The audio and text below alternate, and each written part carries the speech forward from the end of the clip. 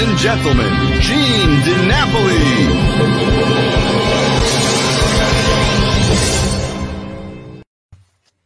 Good evening, everybody, and welcome to Reminiscing with Gene DiNapoli.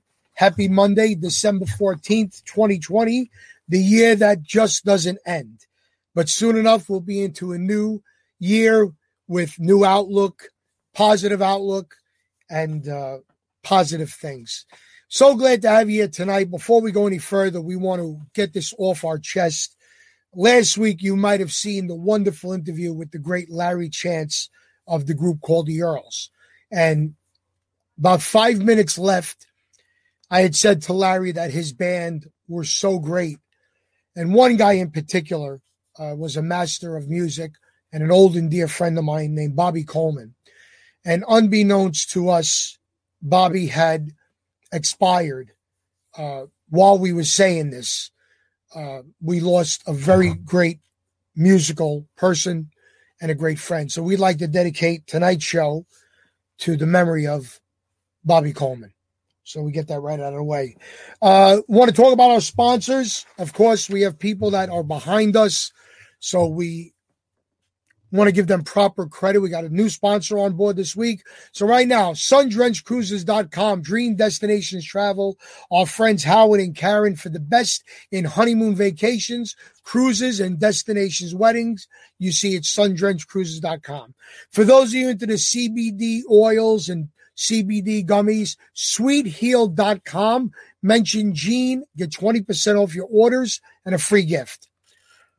Next up, for those of you that need a CPA, somebody that's a little creative, well, Francisco is the creative CPA. Transfrancisco.com. Check her out. Pure Organic Dry Cleaners on Tremont Avenue in the Bronx, 3166. Mention our podcast. Pay for 3 items and get 1 for free. For those of you that cannot get to family and friends, a great way to send Christmas and holiday wishes is by ordering a wonderful gift basket from Anthony's Gift Baskets. Their information is on our page under the offers tab.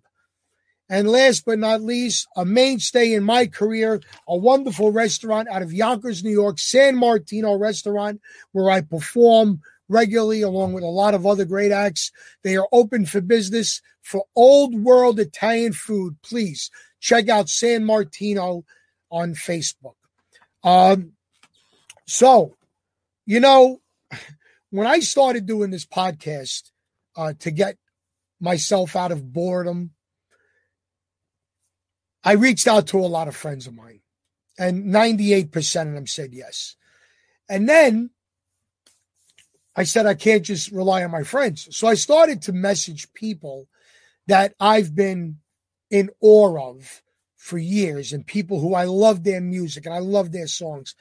And never thinking that this man would get back to me or that he would agree to do this. Because like we say time and time again, I'm not Dick Clark. I'm not Cousin Brucey. This is not primetime television. We're just a little podcast out of the house. But realistically, we reach thousands and thousands of viewers.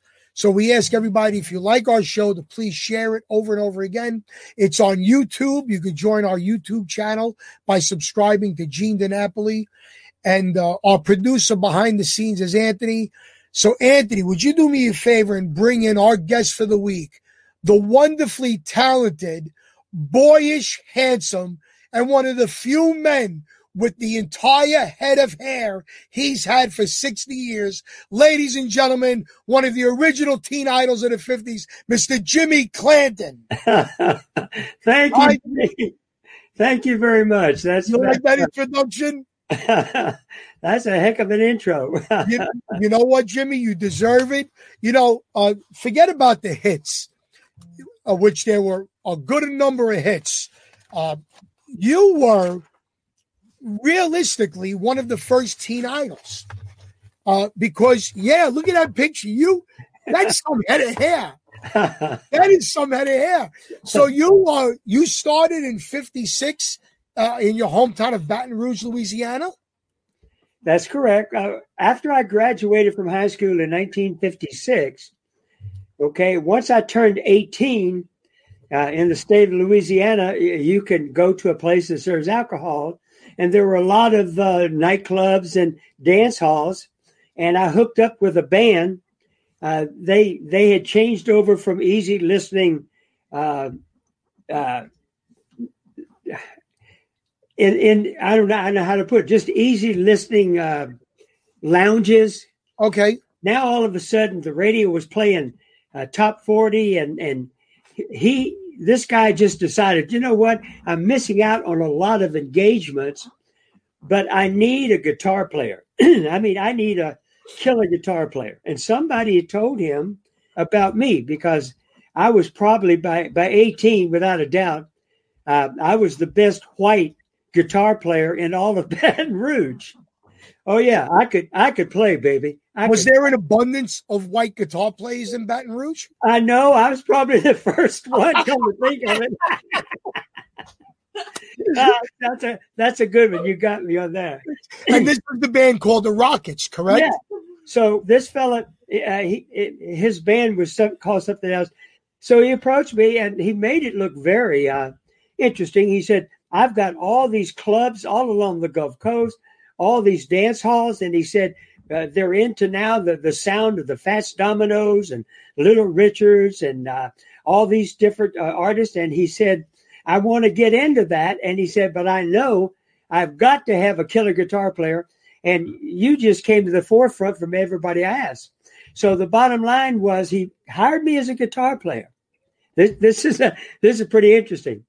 So I went ahead and said, okay. So I joined him, and we played these different gigs, but he did all the singing.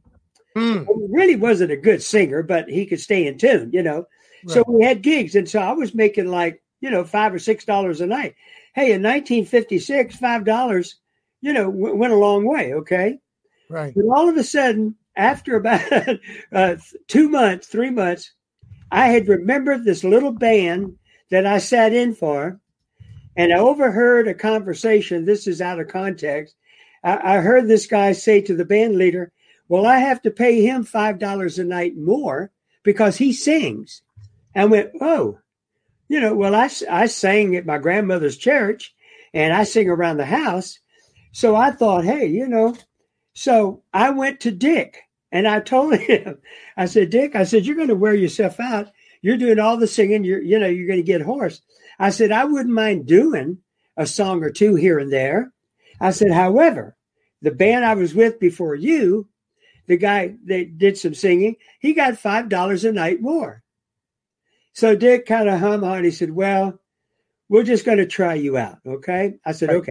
So as everybody knows, in 1957, 58, there was no such thing as a cassette tape. None of that had been invented. You had to either buy the record or memorize it off the radio. And lo and behold, I'll never forget this. This song came out by one of the Neville brothers on specialty label. I heard it on the radio. I loved it. And I said, this is a perfect song for me to try out. So Dick will give me $5 a night more. So it was a song called Ooh Wee Baby. And I'll never forget, I showed up at the club. I remember this like it just happened. We're talking about 60 some odd years ago. Wow. And so Dick said, okay, we'll give it a shot. So I taught the guys the song real fast. And I'm going to sing a little bit of it because this was really the New Orleans, the Louisiana swamp pop sound that I grew up with. So I went into the song. Ooh wee baby, I love, love, love you so.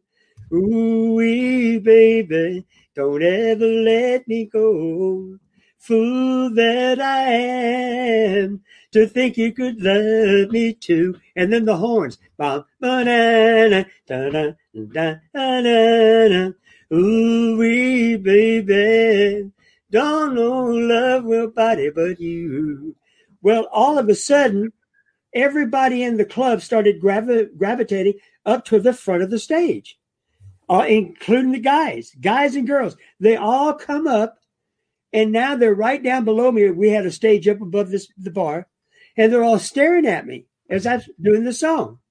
And I read the lips of this guy. I'll never forget it because it changed my career. This guy looked up, and I read his lips, and he looked over to his buddy. He said, man, that kid can sing. Mm. I went, oh boy, I got something now, you know. So immediately I started getting $5 a night more. And then eventually, as my popularity is really the singer in the group grew, I became the favorite of the group. I was the one that everybody wanted to hear. And they tell me that I was a good looking kid. So, you know, the girls liked me pretty well.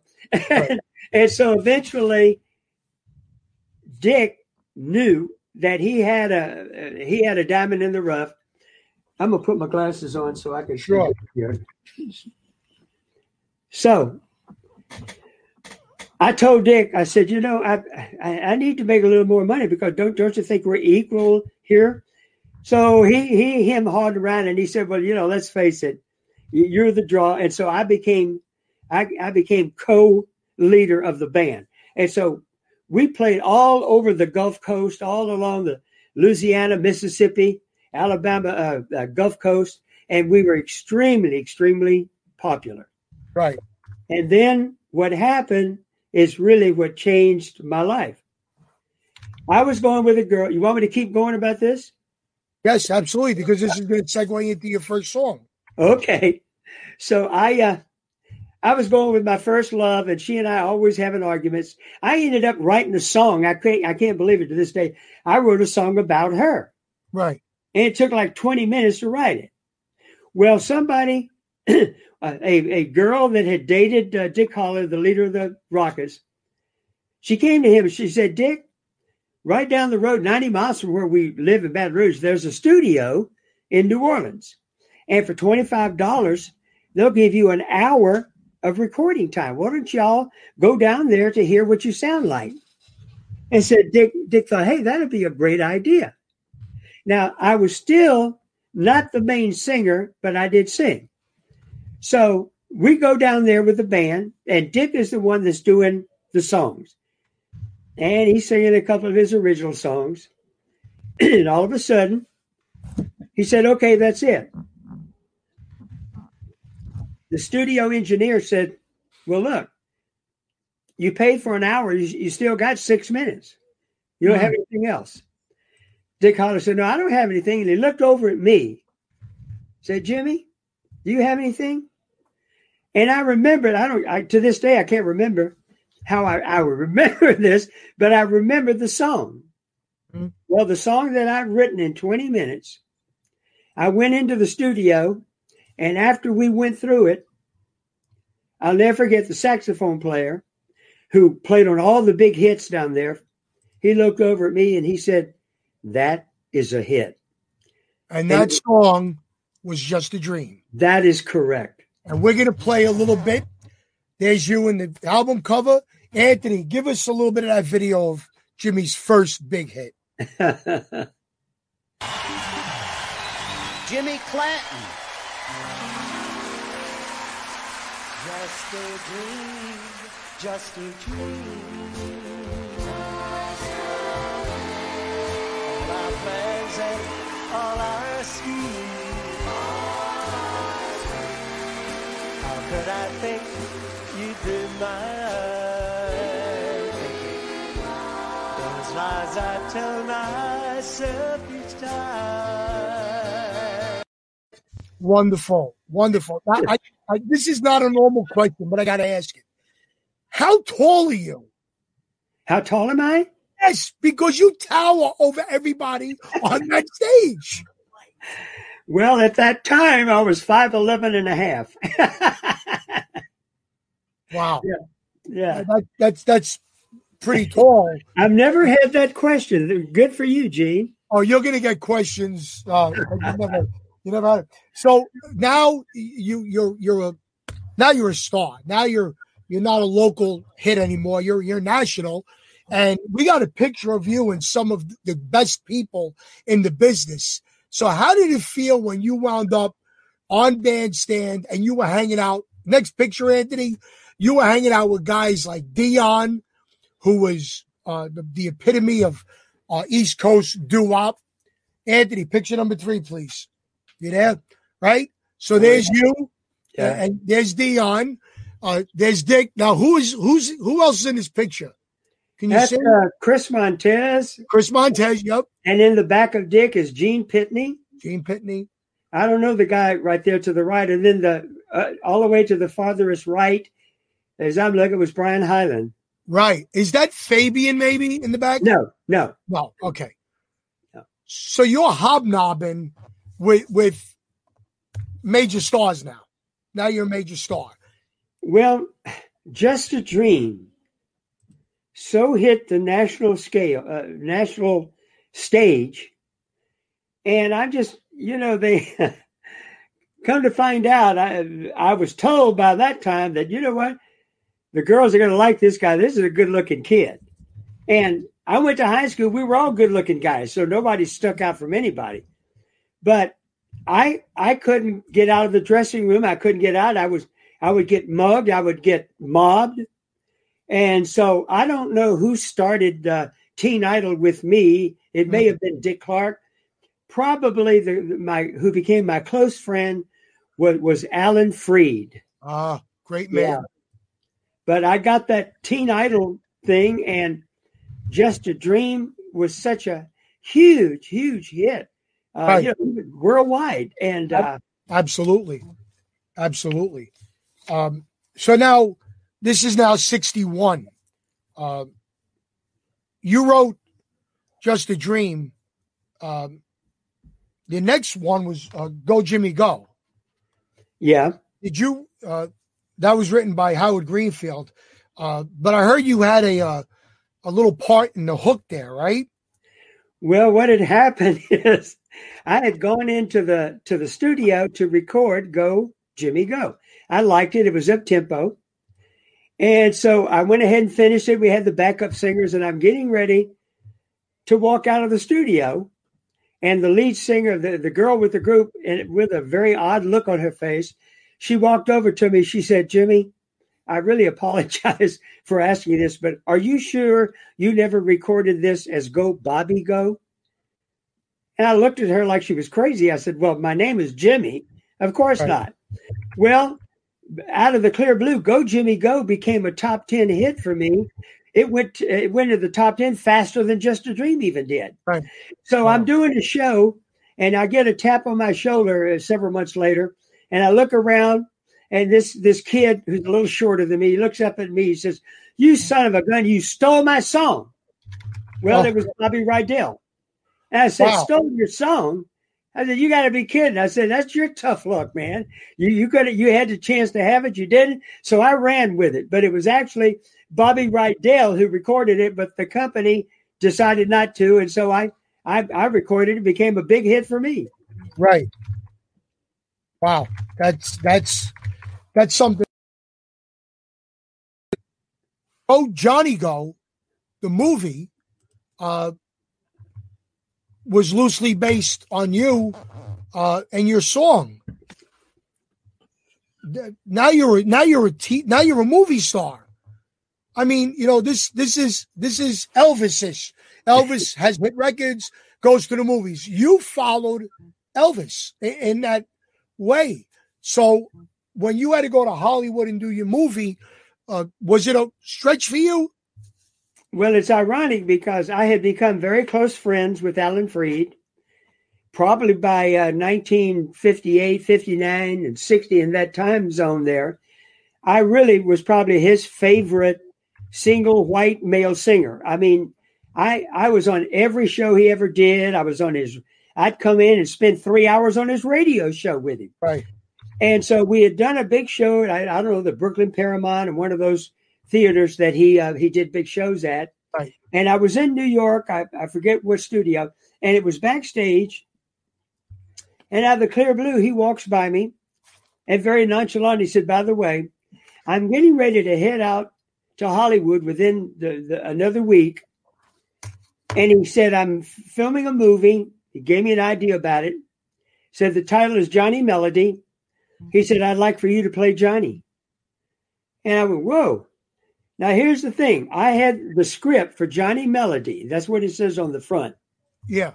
The script is now in the Rock and Roll Hall of Fame in Cleveland. But by the time we got to Hollywood, Chuck Berry had such a monster hit with Johnny Be Good, and the that wording in there, go Johnny go.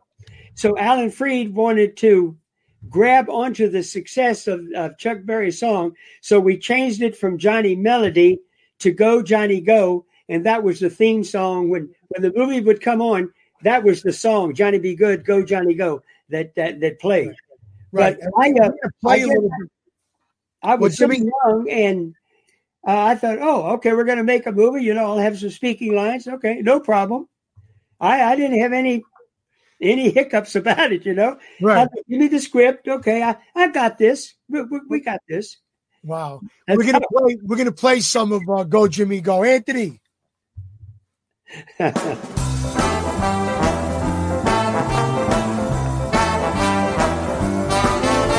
I told her when it comes to talking, I'm the sweetest sweet talker in the world. She said, you better stop talking if you want me to be your girl. And as she said, go Jimmy, go. Go Jimmy, go. Well, I talked her off that door when she said, go Jimmy, go.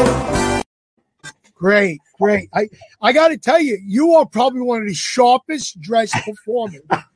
I really, you're just a class act all the way. I mean, I got to give props to Sandy, my best friend forever. When I came and I started doing shows back in 2011, I had 2 jackets, and I would just go from one to another on all the shows, and they were both tux jackets. They had no pizzazz. And Sandy said, we got to change up things here. So I ended up going to New York, and I go down to one of these hip hop places down in the Bronx, where I'm from. Okay. And I came across this silver shiny suit, and I showed it to Sandy. I said, what do you think? So I ended up bringing it. I bought it. The next thing I know, she's ordering me suits, Italian-made suits with all that pizzazz from all over the nation. And it got to where people would get on Facebook and say, we got to make sure that this show that Jimmy's going to be on, we want to know that he's wearing something new because we can't wait to see what he's got on this time. So people, they wanted to see what new outfit I got that Sandy had for me. So wow. My wardrobe absolutely was killer. Oh, it definitely is. It definitely is. Now, the funny part, Jimmy, is that you've had great success with a number of songs, but the one song that didn't chart the highest is considered your theme song, Venus in Blue Jeans. That's considered Jimmy Clanton's coup de grace, and that didn't chart as high as Go Jimmy Go or Just a Dream. But well, people seem to resonate with that song. I don't know what to say about that, but think about this. Just a Dream is 1958. Right. Venus in Blue Jeans was 4 years later. Mm. So if you've got a fan that's 13 with Just a Dream, 4 years later, she's 17. There's a big difference with fan base and what fans love. So everywhere I would go, I would have a fan base that would go crazy over Just a Dream. And then I would do Venus in Blue Jeans, and it would be a whole separate bunch, and they'll go crazy because I truly had 2 separate fan bases from those 2 songs. Wow. A lot of them knew Jimmy from Venus in Blue Jeans. That was their Jimmy Clanton song. And then there were those with Just a Dream. So I can't explain it, but that's what happened. Yeah. Well, the stars were in alignment for you with that. And, we got to play the live versions because if we play the studio versions, we get picked up for copyright. But everybody knows what this song is as soon as the strings come in. Anthony, please. Venus in Blue Jeans.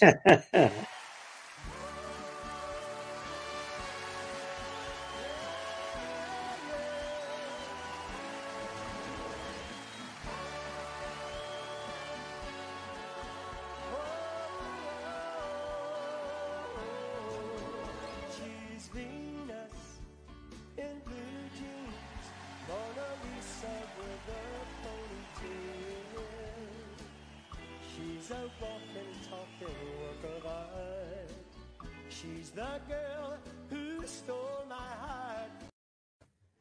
Wonderful. It's got a way about it, that song. That song, it's kind of strange. The way I found that song, I was up in the Brill Building, 1650 Broadway. Yeah. I was in the publishing office of Alden Music, and they played me a whole bunch of songs because I was getting ready to do a session. I didn't like anything. And then all of a sudden, there was this little cardboard box. I could see it like it just happened. There was a little cardboard box about 5 feet, 5 by 4. And there were a lot of little records in there, what they call demos. And so I asked Howard Greenfield, I said, Howie, I said, what's in that box there? And he said, those are songs. He said, everybody's heard. He said, everybody turned them down. You don't want to hear them. I said, well, let me just check them out. Well, I was an excellent guitar player. And because I was such a good guitar player, chord progressions made up songs for me. And that's how I wrote. I wrote by chord progressions that had these melodic, beautiful melodies. And so he puts on this, and I can call off the chords. He goes D, F sharp minor, da da G, A7 back to D. I went, oh my God, that's one of my favorite chord changes in the world. I love that song. I want to do it. He said, are you kidding? I said, no, I want to do that. What is it? He said, it's called Venus and Blue Jeans. So that's how I ended up recording that song. I just fell in love with those chord progressions. And as you know, it was a huge hit for me nationwide. Yes, absolutely. Now you wind up, you got hits under your belt. Somebody mentioned a great song called Another Sleepless Night. one of our viewers, Ethel Jones. We're so glad when people comment. Another Sleepless Night. We're going to have to look into that. Jimmy? That was written for me by Neil Sedaka. Really? Yeah. A Neil Sedaka composition. Yeah. Well, I got to get my hands on that because everything Neil writes for himself or for others. Another Sleepless Night. Oh, sure. And everything's on your website under jimmyclanton.com. So if anybody wants the original recordings, go to jimmyclanton.com and go to his store. He knows you as Sissy. Okay, Sissy. Sissy said hi. Sissy said hi. Oh, yeah. Hi, Sissy. And now you wind up in a second movie, Teenage Millionaire. Yeah. Look at this. So who's the young lady with you there? Wow. Who is that? Joanne? Is that Joanne Campbell? No, right? Joanne was blonde, yeah. I'm looking for the name myself on the list there. Golly. I can't see either. I can't make it out. Right. So now you got movies, you got songs, and then in the middle of it, just like Elvis Presley, you get drafted. Yep. And as Elvis would have said, I got drafted and shafted. So you do 2 years in the service. Did you perform? Were you a performer in the service, or did you do your duty? In no time at all, my company officers, they all found out who I was. So they all made me a very lucrative deal. Do a few songs at one of our big dances, and we'll give you a 3-day pass. Ooh. So I did that, and they loved it so much, they came to me the second time, and they said, we'd like to do this again. I said, well, talk to me. They said, well, we'll give you a 3-day pass. I said, well, how about 2 3-day passes back to back? Ooh. So they did. So I flew to Canada and did a big money job and flew back. Where were you stationed? Fort Leonard Wood, Missouri. Missouri. Yeah. And so you were able to coincide a big money, a scheduled job with a 6-day pass. Yeah. Which was probably not lawful at the time, but nobody found out. Nobody found out. Nobody found out. No. Now you get out in what, 62? Yeah. 62? Yeah. And you immediately go back to work? Well, what had happened as soon as I go back to work is because when I came out, I called the record company. I said, do we have anything in the can that we've never released? I said, maybe, at least let everybody know I'm back in business, so to speak. And Johnny Vincent from Ace Records said, well, we got this one song that was kind of like a throwaway. And he said, that's it. I said, well, let's put it out because, anything is better than nothing. Well, lo and behold, the song that he put out was Venus and Blue Jeans. Right. And so, bam, I'm back on top within 90 days. Yeah. Unbelievable. Yeah. Now, were you doing the big tour gigs? You were doing the big tour gigs, right? Oh, my gosh, yeah. All over America. Sure. Yeah, all over America. Yeah. We see some, thanks to the magic of Facebook, we see all these pictures. Correct. You were on a show at the Brooklyn Paramount. I think there were 20 acts, and every one of them was a legend before they even really got started. Yeah, it was great. Yeah. Well, see, Alan Freed, what he had done when he was still in Cleveland as a DJ, he came up with the idea of, I'm going to find out where these artists are with all these great songs that everybody listens to. And I want to put on a show. I'm going to bring them into Cleveland. Well, nobody thought that was a good idea. They thought, you're going to fall flat on your face. It's not going to work out. But he brought in the acts, and it was all of them were they sold out. Well, New York saw what he was doing in Cleveland, and WABC, they made him a deal he couldn't turn down. So they brought him, and he went to New York and just duplicated what he had done in Cleveland. And so he would go to those movie theaters, right? And he would make a deal with them. He said, "Look, let your movie run, but then in between the movies, let me put on my live show." And we would do 5 shows a day. Unbelievable. And so it was Alan Freed. He would bring in the artist, and we would do those big shows. A genius. Yeah. A genius. Everybody became big stars. Yeah. Zazu Pitts was the name of the girl in the picture. No. That was Diane Jurgens is a young girl. Okay. Diane Jurgens. There you go. Her name. We had somebody. Diane Jurgens. Jertn. Yeah.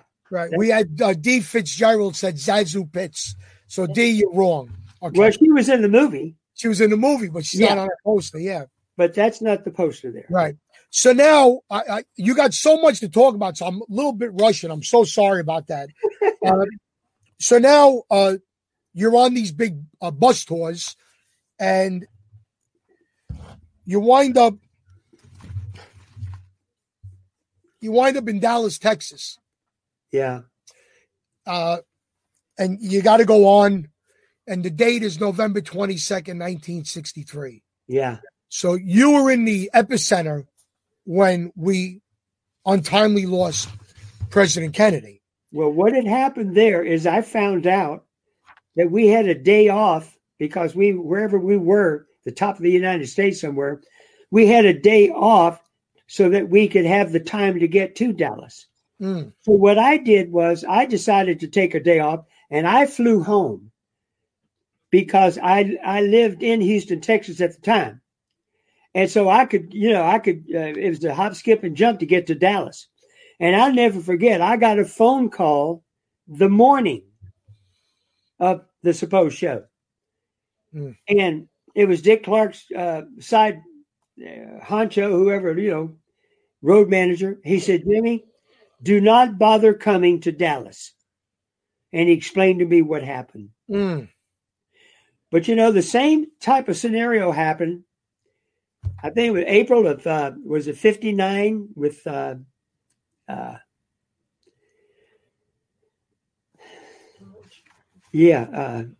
Peggy Sue and Buddy Holly. But February. The day the music died. Yeah. February. Okay. Yeah. In April, was it 59? February 59.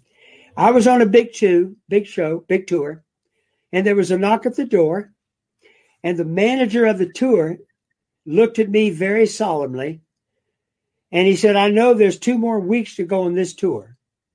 He said, "But would you consider leaving this tour and picking up another tour up in Iowa?" I said, "Why?" And he said, because Buddy Holly, the Big Bopper, and Richie Valens have died in a plane crash, and the promoter insists that the show goes on, and he insists that we fill the rest of this tour with big stars. Wow. And I was shocked because I knew those guys. I'd done shows. I knew everybody in the business by then. Right. So I'll never forget. I grabbed a plane. They put me on a plane. I flew up. I picked up the tour. And I remember like I'm sitting right here. I got up on that Greyhound bus and I looked down that long aisle of that bus. And at the very, very back, hanging up, were the different pieces of clothing and things of the guys, all of them. And I wondered to myself, how in the world am I supposed to do, a show on stage? So I ended up, because I'm such a good guitar player, I ended up taking Buddy's guitar and just did a tribute to him.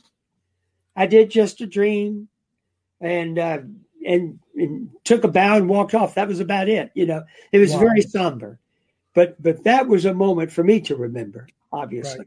Right. I see there's a poster behind you and it looks like it says the Crickets to your right, over your right shoulder. Rockets. I can't see the whole poster. That was my original band, the Rockets. Oh, the Rockets. I only see. I'm sorry about that. Yeah. So now you're doing your dates. Did you ever have a real job? No. The only job I did was do gigs. Right.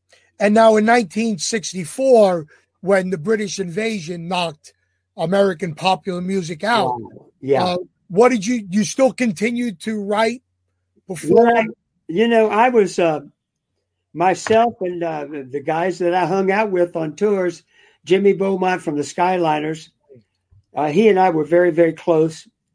And what happened with all of us is, and this is the exact truth, we never had the slightest hint that our merry-go-round would ever stop.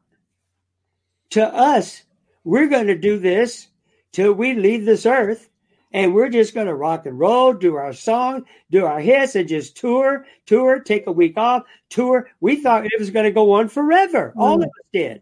Right. But when that British invasion hit overnight, you couldn't even get a record played if you didn't have a British accent. Wow. And no gigs. I had no talents except singing. So kind of in desperation, I found out that in that particular time frame, hotels had nightclubs and they would have live bands. So I put together a road show and I toured a lot of the hotels and the clubs all over America. I did that for several years until August of 1980, when everything changed again. We're gonna get to that. I got two more major points I need to bring up. Okay. I don't know if you did any due diligence on me, but I am an Elvis aficionado all my life. And I saw that. Yeah, I didn't know that. Yeah. I'm a performer for 40 years. I started when I was 14. And there is a wonderful picture of you, Elvis Presley, and Rocky Graziano. Yeah. So was this taken on the set of Kid Galahad? This was on the set of Blue Hawaii. Blue Hawaii. Yeah. So elaborate, please. Well, what had happened, I had been in Memphis about 6 months prior to this and had done a big show in Memphis. And out of the clear blue, I asked somebody backstage, I said, this is crazy. Is Elvis in town? Is there any way in the world to meet him? And somebody said, well, we're going to find out. So a friend of a friend of a friend, lo and behold, got a hold of Elvis at Graceland. Come on. Yeah. And said to him, they got this show in town, Jimmy Clanton, and they're really asking, is there any way that you could just meet them and just say hello? He said, yeah, they can come on over. So lo and behold, Got in the car. I'll never forget this, obviously. We go to Graceland. Have you ever met Elvis, Gene? No. Okay. No. Because I see you're about to fall over here. Yeah, And so I'm the first one out of the car. Honest to God, I'll never forget this. This is exactly what happened. I run up to the top and I knock on the door of Graceland. The door opens. Oh, my God. And looking down at me with a yacht hat on is Elvis himself. He looks down at me and he says, well, Jimmy, if I'd known you were coming, I'd have had Just a Dream on the record player. Well, I'd only recorded about 3 songs at that time, that he would mention my record, Right. So he showed us his house and everything. I've got a lot of stories about him, even in my own autobiography I'm going to be telling. But so I got to meet him there. And I'll never forget, when you walk in to the left, is like this big seating area, kind of an open area. And when I looked in there, up on the wall, as close as you could get, and this was a huge room. This is like 30 by 25, and around and went, and as close as you could get it were gold records of his singles all around. And then I looked down and there was this big coffee table. You know how you would take about 8 magazines, and you casually just go to the table and just kind of let them just fall and they just kind of scatter. Okay. We're gold records. Just hanging out. Room up on the wall. True story. I went to Graceland with Joey D. Joey's like family to me. And when we walked into Elvis's Hall of Records, Joey tugs on my shirt and he said, I got one. And I thought I was great. Yeah. It's everybody's great in their own way, of course. But another point I have to bring out today, and for the past 50, 60 years, not 60, the past 50 years, oldies shows and revival shows are the norm.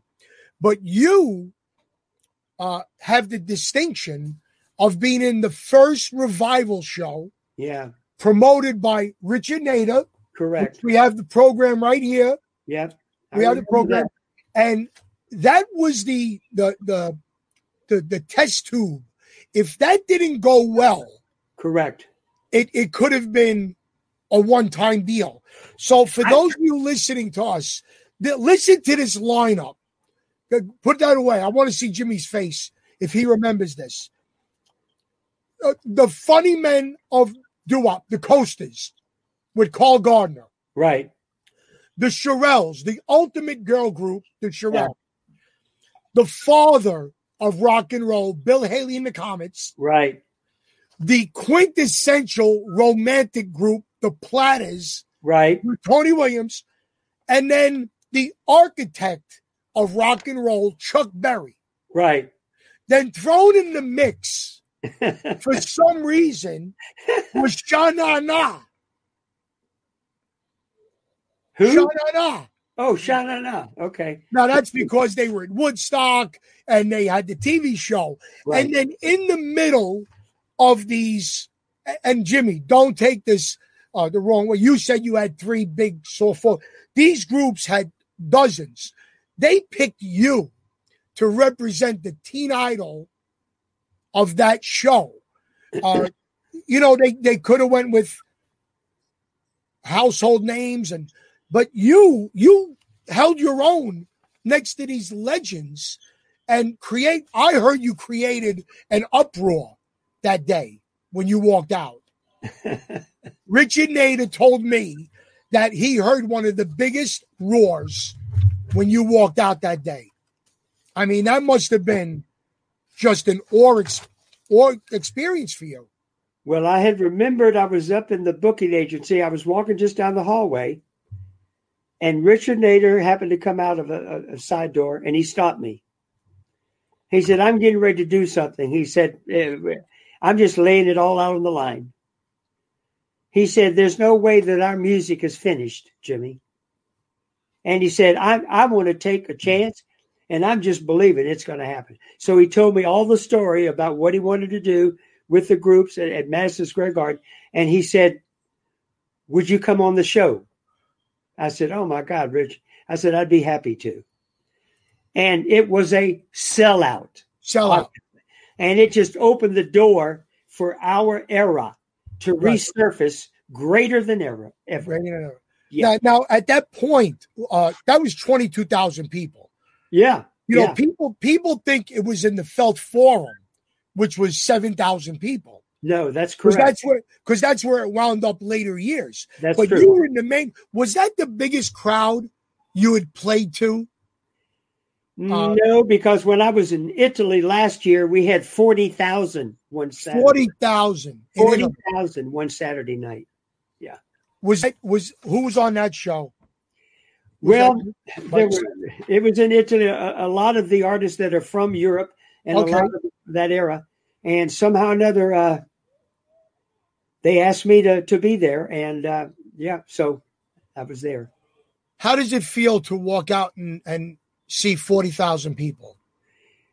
I don't know how to put this, but it's amazing that for me, whether it's 25, 2,500, 35, 40,000, I just get up there and just give them what I have.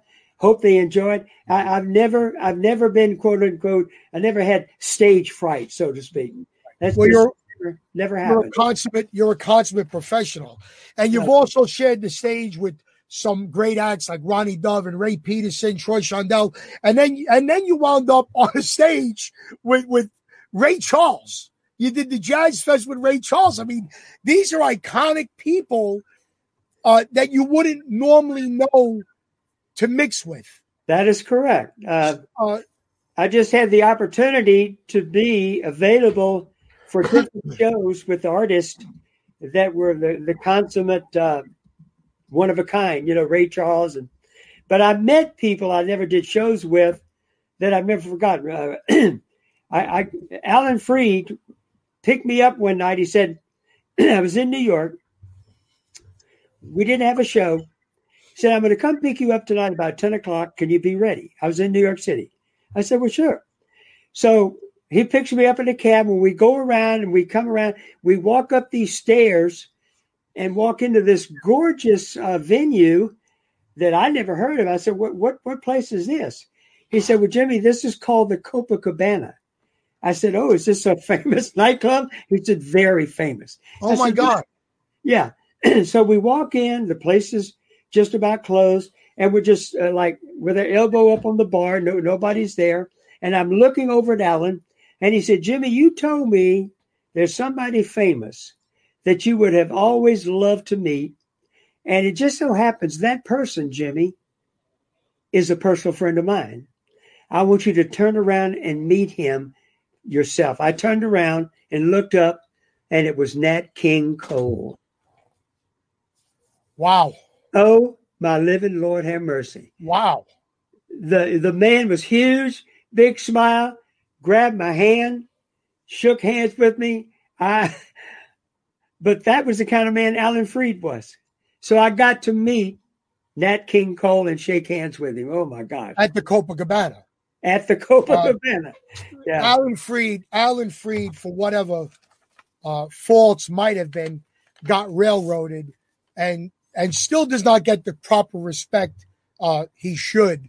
But that's another story. I'm going to say firsthand, Alan Freed never, ever asked for one penny under the table from me or through me for the record company. Ever.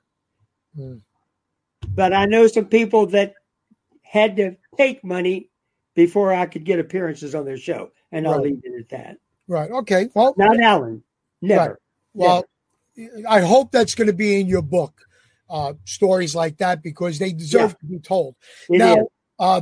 Your book you're working on your book, and the title is absolutely what it should be, Just a Dream, the Jimmy Clanton story. And we're going to keep a close eye on that. We want everybody to go to your website once again.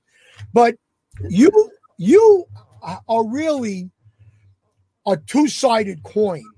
And in August of 1980, when I was graduating, when I was going into high school, you had, for lack of a better word, an epiphany. Correct. I don't know if there's a better word. I don't think there is. And you turned down another path towards the Lord. And this is a show in itself, an hour show in itself. But can you give us the Reader's Digest version of what happened to you that you can attest why you went down that road? When I was a very, very young boy, this particular religious denomination had some rules and regulations. They were not in the Bible, but they were just things that they said were part of their setup. And I did something out of order. It's kind of weird. Wasn't a big thing. I was only about 6 years old, for heaven's sake. But come to find out, it was a huge sin in this denomination. And it could cost me my life. I'm just bear with me, folks.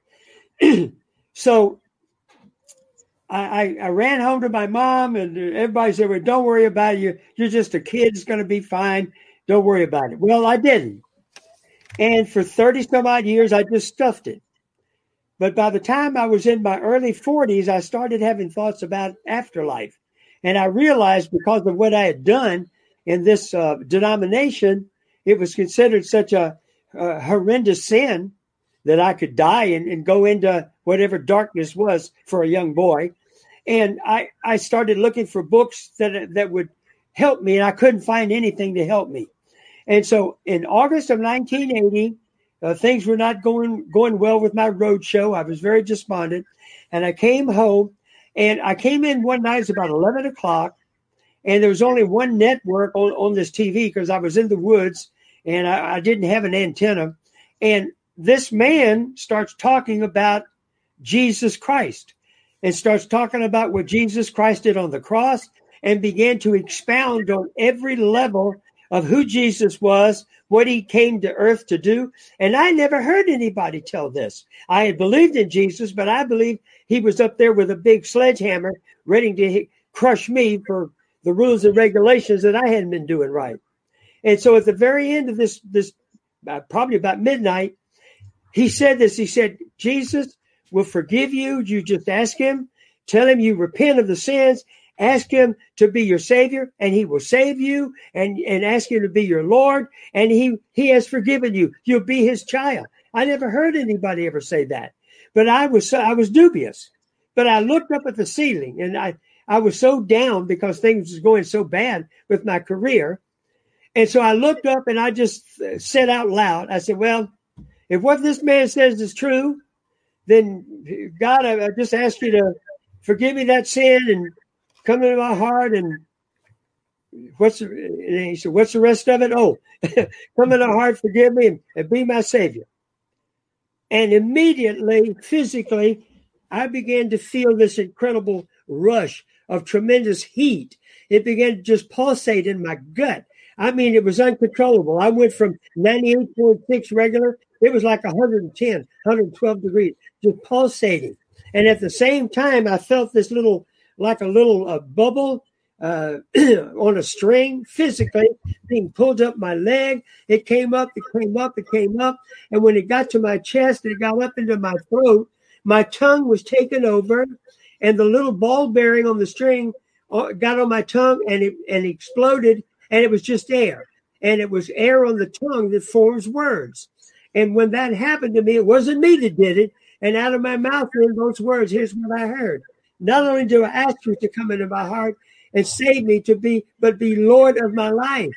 And immediately I was like helium. It was like all of the crud and all of the junk of everything that had just permeated my being just came off of me. I don't remember going to bed, but I'll sum it up with this. I went to bed, and the next morning, I remember opening my eye. I see it like it just happened a minute ago, because you don't forget things like this. I opened my eyes, and I had a thought. The thought was, my God, did that happen last night? Yes. And immediately I jumped back. And out of my mouth, I said, Is that you, God? Yes. And my friend, he began to speak to me. He spoke to me audibly. He spoke to me so loudly I could go on and on and on.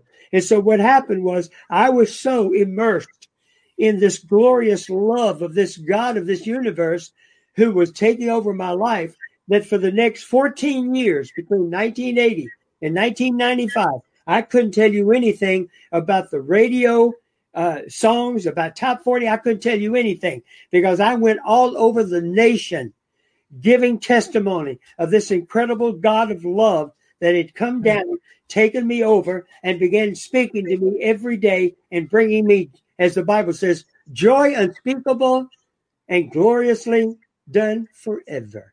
Wow. Wow. And the pastor that got you to that point was John Osteen, Joel Osteen's father. Well, I was up here in Pennsylvania and I had an engagement down in Texas, and God sent some people to where I was playing and said, God told us you're to come to church with us. So I went to church with him, and it was John Osteen's church. And in fact, somebody said they want to introduce me, and somebody told him about me, about this famous singer who's now a Christian. And so he came down the aisle and he spoke to me. He said, can you come back tonight and do a song? I said, well, okay. So I came back that night. Excuse me. I came back that night and I did a song that I'd written, kind of up-tempo, Born Again. And when I walked away, I don't know if I can get through this, but as I walked away, John Osteen, it got real quiet. There was about 3,700 people there. And as I walked away from the stage, he looked over at me. He said, Brother Jimmy, he said, I can't put a call to preach on you, but I want to declare to you that you are a minister. I didn't know what that meant at the time. Years later, God told me that word minister there meant you're a servant. He said, you're called a minister, and you're called to herald the gospel of the Lord Jesus Christ, and the gifts of God will be mightily poured through you, and there will be a flow of the supernatural that will bless people abundantly wherever you go. So do not worry, my son, for you're a special servant, and you will enter into that which you have been called from the foundation of the world. So obey me. And from that moment, that word from Almighty God upon my life began to come to pass year after year after year. And then in 1994, this prophetess came over and said, God's getting ready to take you back 180 degrees back into music, behind the scenes, because he has nobody to represent him, and he wants you to represent him there. God opened up the door for me to come back into the music, and within 2 weeks of that prophet, I get a call from Richard Nader. He said, I've been looking for you for 17 years. I had an unlisted phone number. How in God's name could he find me? He said, and I said, I don't play bars. He said, no. They're sit-down concerts. And I thought, I called John Osteen. I said, what do you think about this? Because I was happy, preaching, praying, prophesying all over America. He said, Brother Jimmy, that's God. He said, for you will be able to minister to people that wouldn't even cross the threshold of a church. That's right. God.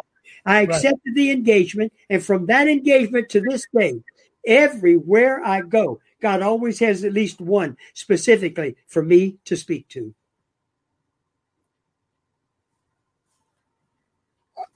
Jimmy, I don't normally do this. I have to ask you to please come back on my show again, and we will talk strictly about revelations and your ministry. You need 2 books, Jimmy.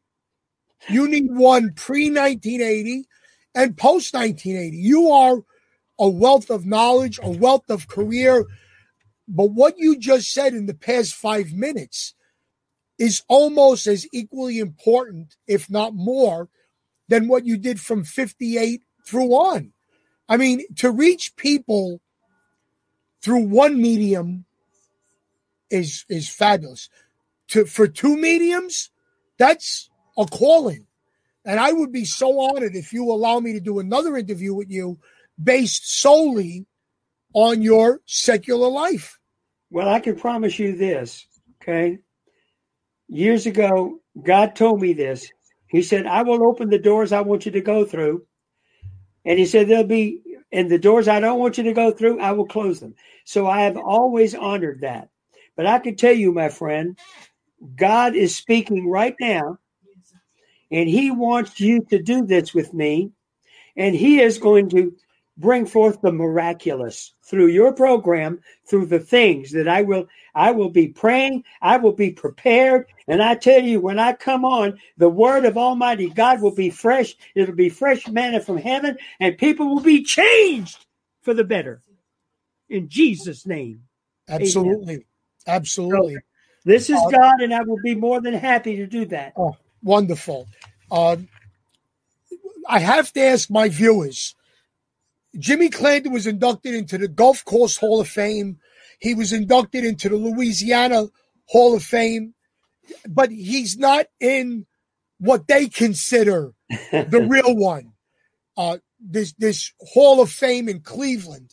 I need my viewers. I need my fans. I need my 5,000 Facebook friends to send emails, to send letters to the Rock and Roll Hall of Fame demanding an explanation why this man, who now has 2 different careers, who is celebrating not only hit records, but hit sermons. Why is this man not in the Rock and Roll Hall of Fame?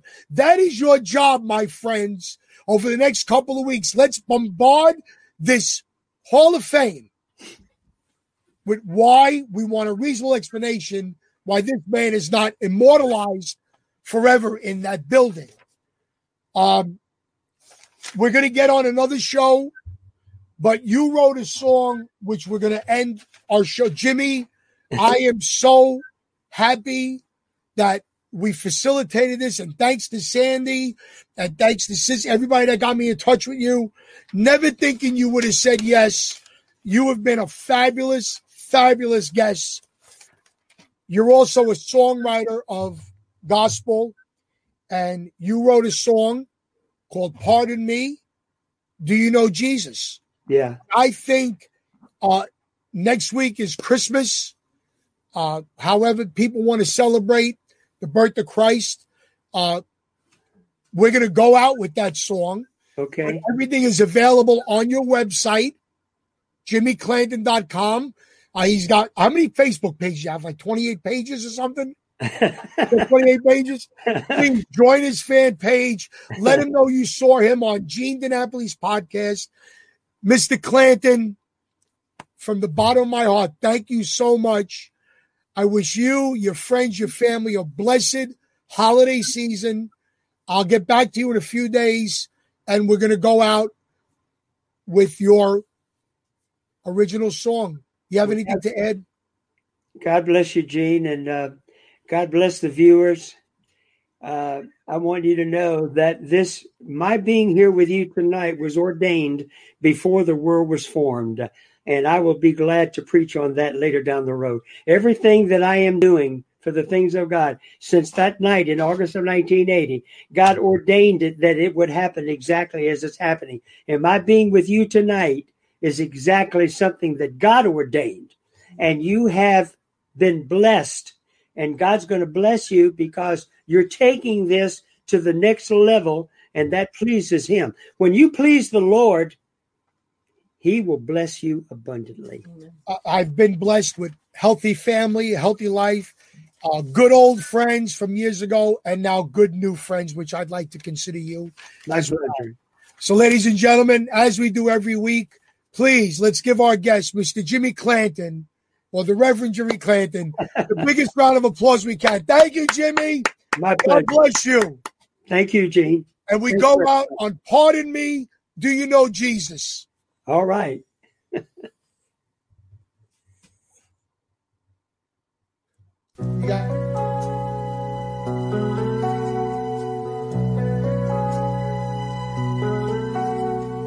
Pardon me, but do you know Jesus?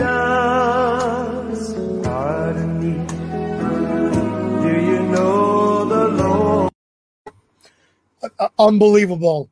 Everybody, thank you. This was such a wonderful show. All our shows have been wonderful. But to get somebody that I didn't personally know to agree with this.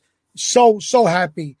We continue next week with another very special guest who, this guy's another teen idol, probably one of the biggest songs in the universe. When they go to Mars, this song will be on Mars as Americana rock and roll. Next week's guest, Anthony, put it up, Brian Hyland. It was an itsy bitsy teeny. Come on, everybody, sing along. Brian Hyland next Monday, December 21st, 7 o'clock Eastern Standard Time. Share our page, share our Facebook, share our YouTube. The more we get, the better we're going to get. Please, once again, let's do our sponsors. Let's kick in our sponsors. Dream Destination, SundrenchCruises.com, all your travel needs. SweetHeal.com, CBD products.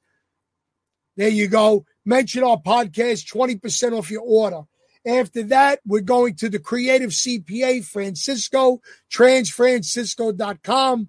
Then we're going to hit you with a dry cleaner on Tremont Avenue, also known as Mr. Positive. Pure organic. Pay for 3 items, get your 4th one free. After that, send a gift basket to those you love, being that you can't be with them in person. Call Anthony's Gift Baskets. The number is on our office page on the Gene DiNapoli, Reminiscing with Gene DiNapoli page. And last but not least, our friends in Yonkers, San Martino Restaurant. Great old Italian food, wonderful entertainment, and beautiful people. They're 46 years. Ladies and gentlemen, let's give my producer, Anthony Griffo, a round of applause. Keep it going for Mr. Jimmy Clanton. We'll see you next week. Remember, be safe, be positive, stay well. God bless you, and God bless America. This is Gene DiNapoli signing out. See you next week, everybody.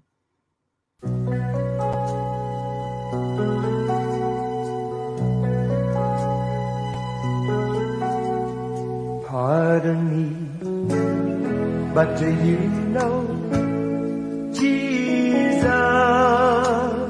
Pardon me, do you know the Lord? Pardon me, but do